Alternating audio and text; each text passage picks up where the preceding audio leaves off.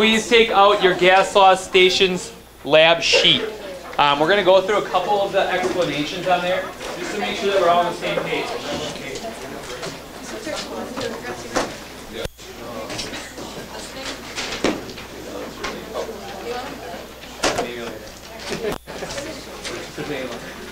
Let's try it.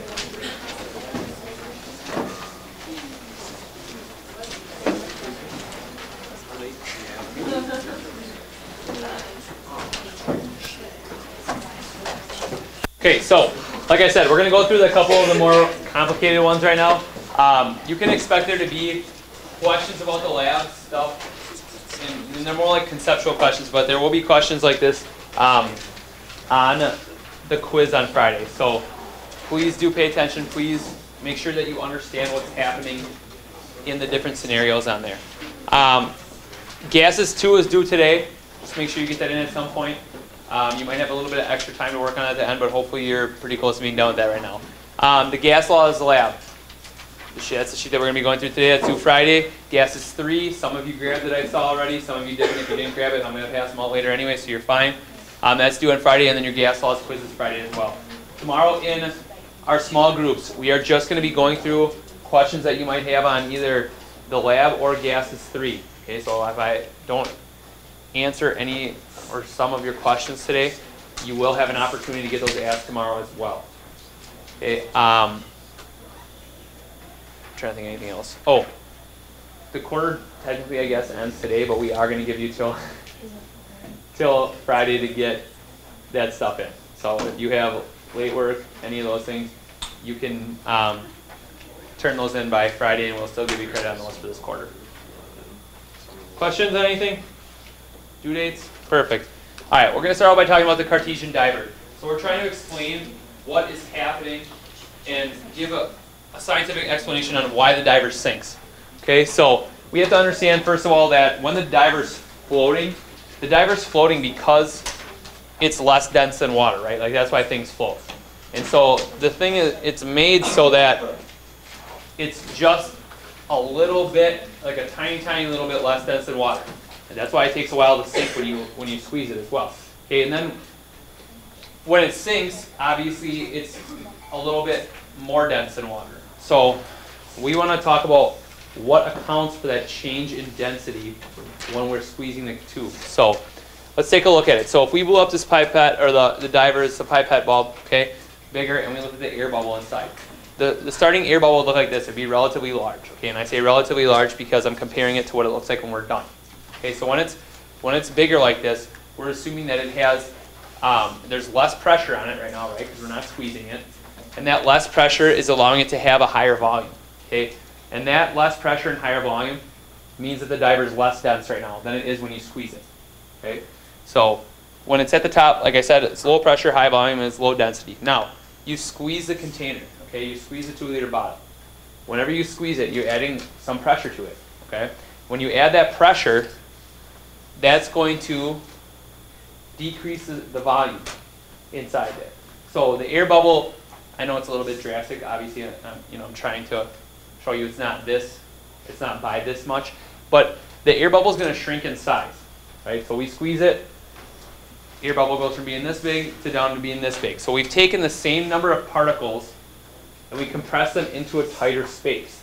So essentially what we've done is we've increased the density of the gas. Does that make sense, everyone? Density is just all about how much stuff is packed into a certain amount of space, right? So what we've done is we've taken the same amount of stuff, packed into a smaller space. That's going to give a higher density. That's what allows the diver to sink to the bottom of the 2-liter bottle. Okay, so if you don't have an explanation that is like that, at least somewhat, you probably should change your explanation. Okay, you need to know why that happens. Okay, does anybody have questions on that? We're good? Okay. Next one, ice boiler. Okay. The ice boiler, first of all, we heated up a flask. Okay, we got the flask to where it's boiling. When things boil, why do they boil? Because they're hot. Yes, okay, we're adding heat to it. I understand that. but they don't boil just because they're hot. It has to do with the differences in pressure that are happening there. Okay? So when we add heat to something, we have to think about what that does to the molecules. Yes, it makes them move faster. We're giving them kinetic energy, and that's going to increase the pressure that has. Right? That increase in pressure here is going to be what causes the water to boil. So right at the surface of the water, there's water vapor there, right? And as soon as that water vapor is reaching the pressure of the air, it's breaking that pressure that the air has, that's when the water's going to start bubbling up and boiling. Does that make sense? So it's really from that increase in pressure, not just from the increase in temperature. So normally when we boil something, we heat the water enough, we increase the pressure of the water enough to where it's higher than the air, okay, or as high as the air, and it breaks down into, it is able to kind of break that surface tension into the air. Okay, now when we did the ice boiler, okay, so on the left hand side, yes, it's higher water temperature equals a higher pressure. Okay, when we do the ice boiler, it's the same concept. We need the pressure of the water, the vapor pressure at the surface of that water to be higher than the air. But in this case, what we did is we rubbed ice on the outside of where the air was, right? So what did that do to the temperature of the air? It decreased it, right? What does that do to the pressure of the air? It decreases the pressure of the air as well, right? So now our water starts to bubble again. But now it's bubbling because we are decreasing air pressure rather than increasing water pressure. Does that make sense? So it still boils for the same reason, but now we've kind of done the opposite here. We've actually lowered that air temperature and air pressure. Okay. At the end of class today, we'll watch a video that shows water boiling at different temperatures and pressures. We showed it right now here last year, but we're actually taping this. This is a class we're taping last year. The video must be copyrighted because it was like banned all over the place, so nobody could watch our video last year. So I'll show it then after we're done taping. It's actually pretty good, and it explains a lot about air water pressures and why things boil and why they boil at different temperatures at different elevations. Does anybody have questions on this explanation at all? Okay. The last thing we want to talk about the lab, and this isn't necessarily in your lab, but we need to have a very good understanding of what pressure really is. And you can expect there to be questions about pressure and stuff like this on your test, so that's how we're going through it today. We got to understand that in all three of these examples that I'm telling you, we're increasing pressure. And in all three examples, pressure increases for the same reason, but we're getting there in a different way. Okay? So for example, the first one, the U-tube here. Okay, what happened with that was we had antifreeze in there, right? When the pressure was greater on the outside in the atmosphere, the antifreeze got pushed towards the flask, right? When the pressure was greater in the flask, it was able to push the antifreeze out towards the atmospheric pressure, right, or to the outside. Everybody's good with that? Okay, well, when we put the flask into the hot liquid, or the water, okay, when we put it into the boiling water, that's when the antifreeze push up towards the atmosphere, right? So we know that we're increasing pressure, but why does that pressure increase? Okay, so what we did was, obviously we gave it a higher temperature, okay? That higher temperature leads to more kinetic energy in those molecules. So last week when I was talking about this, I said, okay, when are things going to be more active? When they have a high temperature or low temperature? And you all agree with me, like probably when there's a high temperature, right? So when they have a high temperature, they're going to be more active. That's when they're going to run into each other more, run into the sides of the container more, hit the antifreeze more. There's going to be more collisions in general. That more collisions is what's giving us a higher pressure. Okay, so it's not just that they have higher energy. It's not just that they have a higher temperature. It's that higher temperature and that higher energy is leading to more collisions with everything around it, each other, the glass, all that stuff. And that's what we feel as an increase in pressure. Okay, the next one. Now, I'm telling you, it's the same thing, right? It's an increase in collisions, except this time we have a balloon, we have the pump on top. Okay, so let's just assume for our argument's sake, now there's way more particles than that in here, but let's say there's 100 particles in here right now. Okay, now I'm going to take it, I'm going to start pumping it. Let's say I pump to where there's 1,000 particles in there. Are those 1,000 particles going to run into each other more than the 100 did? Yes. Are they going to run into the sides more than the 100 did? Yes. You're going to feel that as an increase in pressure. It's going to push more down in that balloon. It's going to push more on the sides. Like if you hold a container when there's 1,000 in there, it's going to feel like you can tell the difference, right? You won't be able to squeeze it as easily. all that is happening because there's more particles. But ultimately, those more molecules is leading to more collisions again. Okay, that's where the increase in pressure is coming from. Now, it's going to sound like a broken record, but the last one, we have the syringe, right? And you took the syringe, you put it onto the pressure sensor, okay? You screwed it in there, you set it to like, I don't know, 15 milliliters when you first screwed it on there. You set the volume, right? Like the volume is staying constant in there. It's 15 milliliters. Or sorry, not the volume, but the number of particles in there is remaining constant. They can't get in, they can't get out, right? And all you can do is change the volume of the syringe. So what you did was you pushed all that same amount of particles that's in 15 milliliters down into 5 milliliters. So you decrease the amount of space that they're in. If you take a bunch of particles and you put them in a smaller space like that, where are they going to run into each other more? When they're in the smaller space, right? So that's what you're feeling as that increase in pressure. They're that smaller space that leads to an increase in pressure. It's from the more collisions happening that happen when they're in that smaller space like that. So when you make that smaller volume, you have the same number of particles, you're going to have more collisions again. Okay? So all different ways we can raise the number of collisions, but in each example, that's really the reason why. Okay? Questions on that at all? Okay. All right, we're going to talk about combined gas law right now. People have been asking us, okay, do we need to know all of the formulas? You're not going to be asked questions like what law is Boyle's law or that kind of stuff. Okay? Well, you do need to know the formulas though. And all you really need to know is this combined gas law. Okay? If you know the combined gas law, you know all the three other ones. All you have to do is use the information that you're given. If you're not given temperature for a problem, then you know you're working with Boyle's law, right? The temperature doesn't, you just take the temperature out of it. It's P1 V1 equals P2 V2. If you're not given a pressure, you know it's volume over temperature. Okay, you just take the other ones out. So like if I'm you and I get my test, I just write down the combined gas law right away. Boom, you know it, all of them. Okay, so it shouldn't be a problem for you. Just input the information where you get it. If you're given all three, well then you're using the combined gas law. Okay, so we're going to solve a couple from your lab right now together, and I'll show you like just how easy it actually is to do that. So we have the P1 V1 over T1 equals P2 V2 over T2. We're going to solve number 8. This is the Cartesian diver problem. Okay? It says the Cartesian diver has a 0.050 grams of oxygen gas in a 0.052 milliliter bubble. Okay, the pressure around the diver, so this is going to be talking about when we're squeezing the container. So we're saying it's increasing from 1.0 atmospheres to 1.06 atmospheres. So it starts, you're not squeezing it. It's at 1.0 atmospheres. The size of the bubble is 0.052 milliliters. Okay, we squeeze it. That increases the pressure from that 1.0 to 1.06. I want to know what is the final volume of the bubble, and I want to know what the density of the bubble is at the end. Okay, density tells us it's grams per milliliter on here.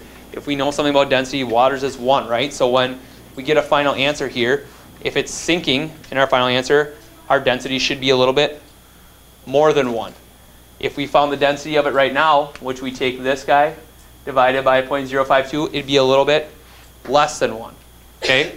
So I'm kind of getting ahead of myself here. What we need to do first is just find out what our V2 is. So in this case, we're not given a temperature in this problem at all, right? That means we can just assume that our temperature remains constant. We don't need to worry about it. We don't need to do combined gas law. So what we're going to do is just get rid of our T1 and get rid of our T2. So then we're left with Boyle's law here. So we have P1 V1 equals P2 V2. Okay?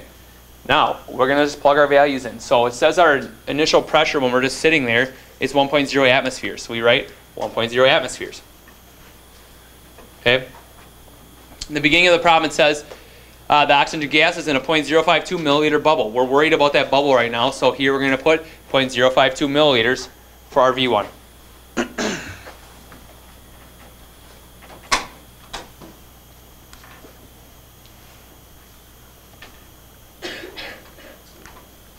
Okay, next. You're going to write equals, and then your P2, which we said when we squeeze it, our pressure goes up to 1.06 atmospheres, times our V2, which is our unknown in this case. So we do not know what V2 is.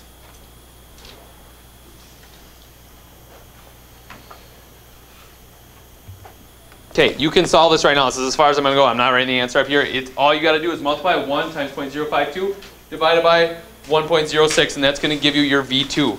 Okay, that's the first step. That's going to tell you what the volume is.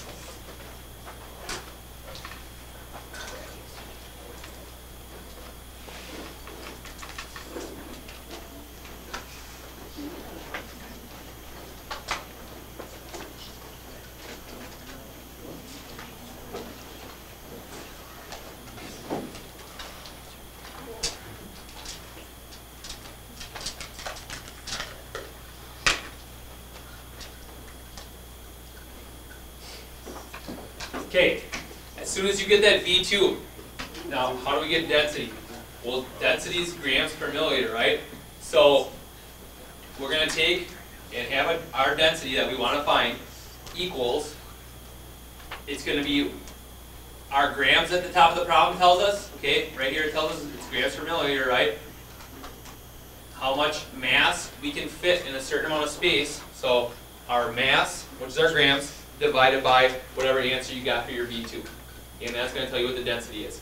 Now we said it should be something that's a little bit greater than 1. Otherwise, it's not going to sink. Okay? So you're taking that 0.050 and dividing it by whatever you got for your V2 right there. I think it's your V2 probably should have been like 0.049 something. Yes? What? No, otherwise you're not going to get one more than 1. 2.049. You know what I'm saying? Like then it's going to be 1.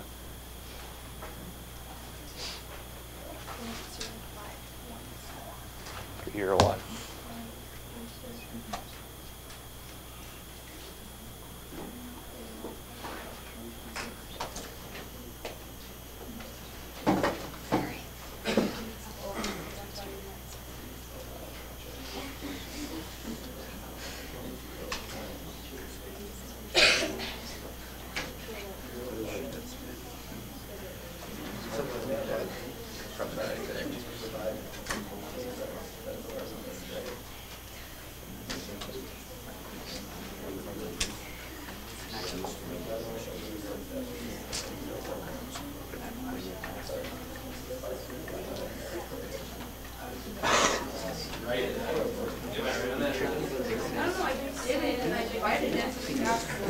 I don't know. I mean, that maybe your calculator missed it. I don't know.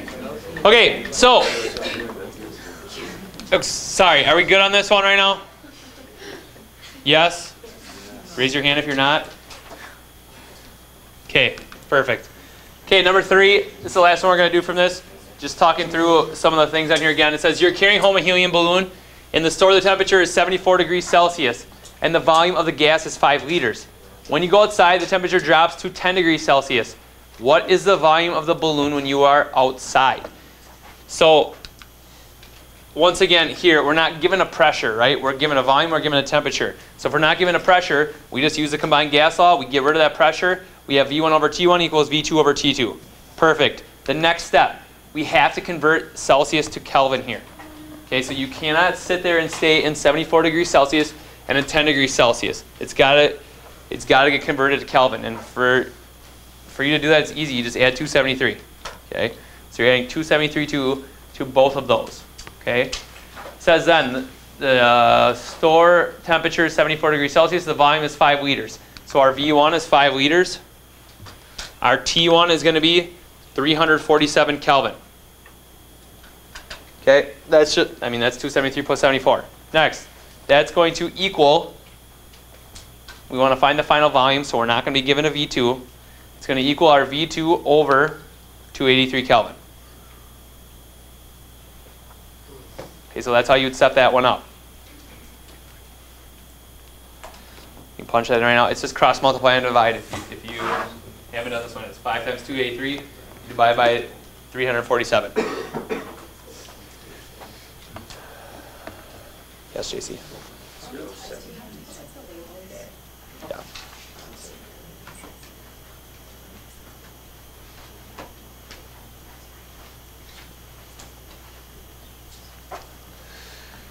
Questions on this? Sweet. Okay, the assumptions of kinetic molecular theory. I'm just putting this up here because you have to have some like general awareness of these. Okay, you need to know that gases are made of tiny particles that are far apart. You should already probably know that. That they have elastic collisions. that they travel in continuous straight line random motion, that they do not attract or repel, and that the kinetic energy depends on temperature. I mean, this is going to explain why, or a lot of things for our laws, and why gases have some of the properties that I'm going to talk about on the next slide. So like I said, we need to know this, okay, something about this. We need to know something about the gas properties. We need to know that they expand to fill containers. Okay, if I heat gases, they're going to expand more. That's like when we did the balloon experiment that's on here. When we heated them, we gave more kinetic energy. The gas expanded more. It was able to push out the sides of that balloon. Okay, we need to know that they're fluid. Okay, all we are talking about when we're saying they're fluid, it's because there's a lack of attractive forces. So if we look at the solid here, right here, solids can't pour. Like we can't pour a solid out, right? Why not? Because it's all stuck together, right? And they have strong attractive forces there. Okay, it doesn't break apart at all. Liquids have a little bit less attractive force. That's why we can pour things like water. I mean, you guys have heard probably the term viscosity before. The more those attractive forces are, the less easy, for lack of a better word, it is to pour something. Okay, so like honey or whatever. Okay, then gases have even less attractive forces than that.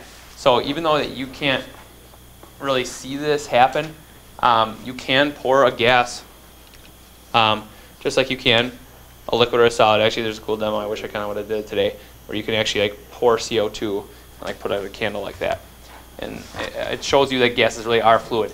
The third thing on here is that they have low density. So once again, this has to do with attractive forces as well, and it has to do with the space between them, right? So solids really don't have a whole lot of space there. So generally speaking, like as a whole, solids are going to be more dense. Okay, liquids, there's a little bit more space. They're not quite as tightly packed together, so they have a little bit, less density. And then gases, the particles are very far apart. So you can see that gases are very, very low density. Okay, we need to know that. Because of that low density and because they're far apart, they're able to be compressed. We know that we could take that. We did this with the syringe, right? We were able to compress the syringe even though there was already a set volume of gas in there. And that's because there is a lot of space there, so we can press them together. And the last thing on here is they can diffuse and effuse. Now, diffusion just talks about, like, if we had a divider up in the room and we take it out, well, gas is going to be able to go to that other part of the room. Effusion just says that gases can go through a tiny opening. So if there's a fire across the hall and we close the door, like, there's probably going to be smoke that comes in here. There's going to be CO2, and even if we have the door closed, right, because it can get through the bottom and the cracks of the door. It's because gases can effuse. They can fit through those small openings like that. Okay, questions on any of these? All right, last thing that we're going to talk about two more things. We have to talk about pressure conversion. So you have to know these pressures, guys. If you don't know them, flashcards. Okay, perfect. So you got to know 1 atmosphere, 760 torr, 760 millimeters mercury, 14.7 psi, and 101.3 kilopascals. Okay, you got to know how to do conversions. They're all just one-step T-chart problems, right? So you're going to, right now, just try it. Convert 43 kPa into millimeters mercury. If you can do this one, you can do any of them. Okay, so like I said, right now I want you to go from kPa into millimeters mercury. So just try it on a notebook or something. You might want a notebook out right now, guys, if you don't have one out yet. We're going to take a little review thing at the end of class today, too, and you're going to need a scratch piece of paper for that. So just take a second right now, get the paper out. If you want to split a sheet with a friend, or half, whatever, that'll be enough. Okay? I don't know why I found strips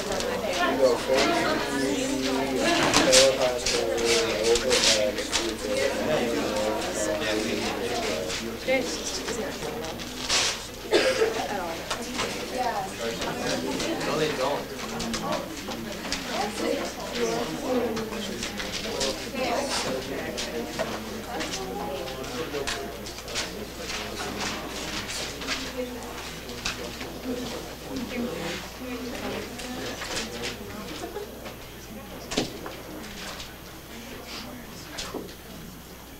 What? Are you going to eat anywhere? You're done? Are you serious? There's a lot left. Don't yell at me. You can eat more. What did you? Later. I'll take it later. Thank you. Okay, so if we want to convert this, we start out with 43 kPa on top.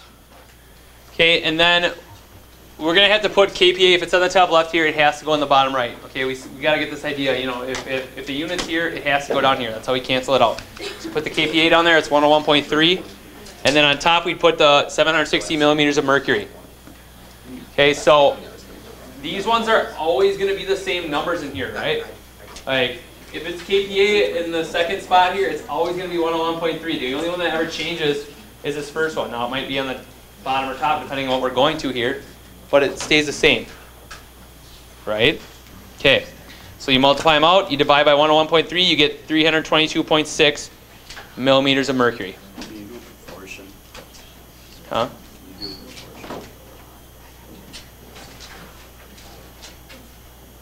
Just do T-charts, please.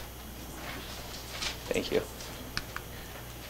Okay, we need to know STP is standard temperature and pressure. Okay.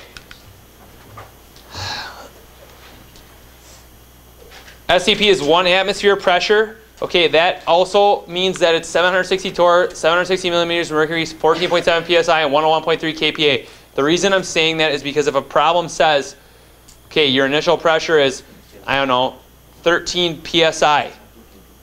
Your final pressure is at STP. You don't need to be like, well, I have to convert one of these. Like, no, you can just write, you know, 14.7 psi at the end. You don't have to write 1 atmosphere first and then try and convert one of them. Like, obviously, it's an easy conversion there, but it can be any of those, okay? And then the temperature is 273 Kelvin.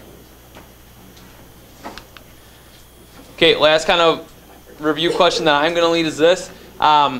This really has every single type of thing that we could be doing for this unit, honestly. And it's a combined gas law.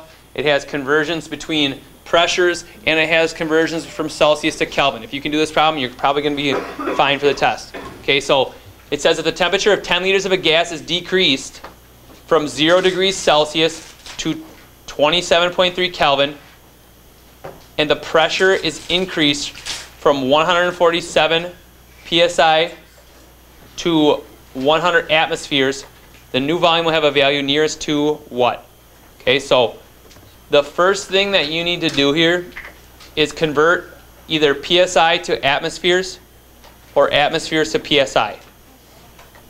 Okay, so I chose to do psi into atmosphere. So you should set up some sort of T-chart to start this out. So you start out 147 psi. You want to get this to atmosphere. So what you would do is divide by that 14.7 psi and multiply by the 1 atmosphere. Okay, and it would tell you that there's 10 atmospheres of pressure here. Okay, you also know that you need to convert 0 degrees Celsius to Kelvin. If you can't do that, it's going to be a rough test. So hopefully we're okay with that. But yeah, I'll let you take a few minutes to work on the rest of this one. It is a combined gas law, so you're going to have to use all 3 variables here. You can talk with people around you.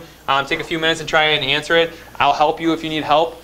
So just raise your hand, and I'll give you the answer in just a little bit. Okay?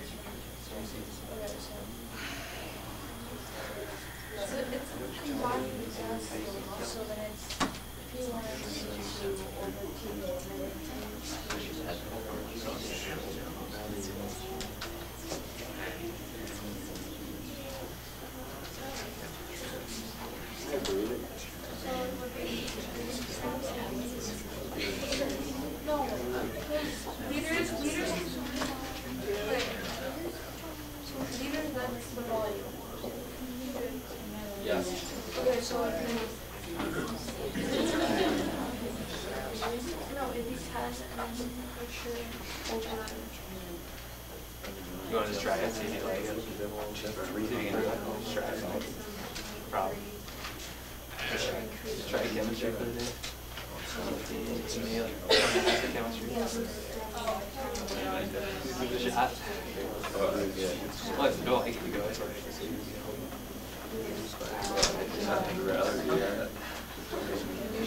Okay, okay, I got it.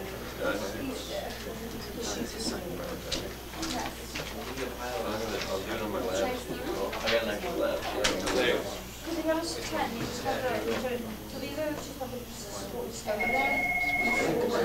You have to, because it's 0 Celsius. cross multiply and divide then. 147, whoever trips, 10. Just do 10 times 27.2. Divided by 10.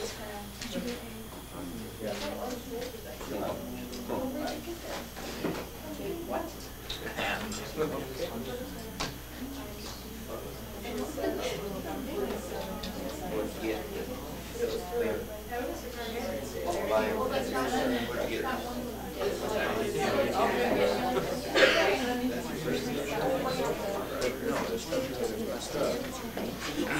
Oh, 272. Starting from here. That's right.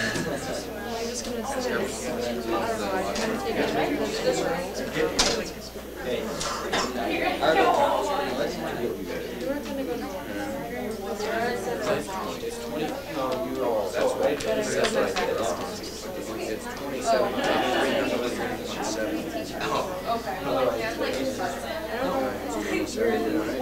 Both.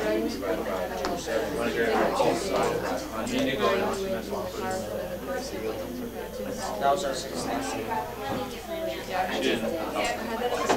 Just swing dollars on the day. Just one by.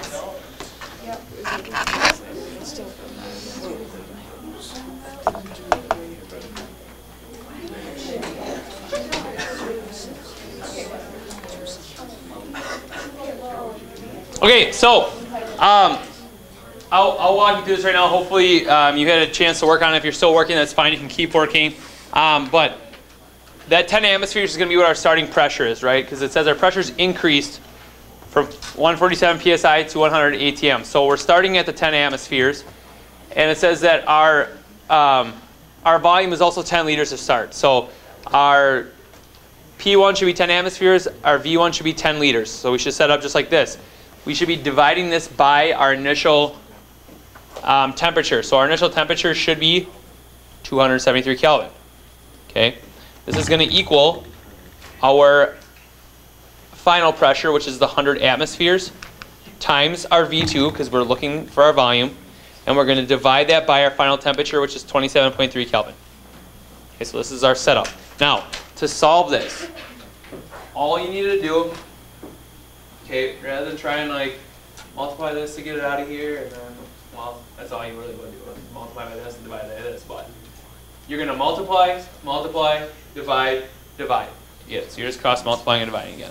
Simple. Okay, multiply, multiply, divide, divide, and that's going to give you your answer for V2. If you did everything correct, you should have got 0.1 liters for your V2. Anybody that did not get that need some help or clarification on this? Okay, you can take out a device, iPad, phone, whatever. We're going to play a little quiz pitch. You can go to join.quizizz.com. Oh yeah, sure, yeah, I'll show it now. That'd be great.